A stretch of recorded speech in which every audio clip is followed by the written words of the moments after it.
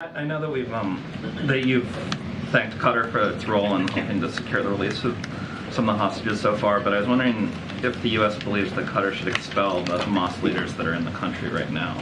I don't think. Well, I'll just say we're having conversations with partners across the region, and we know that Qatar has an open line of communication with Hamas. And as you saw, we thank Qatar for their support in helping get those two Americans out. I would just tell you that those discussions and those conversations are ongoing and critically important, and I think I need to leave it at that.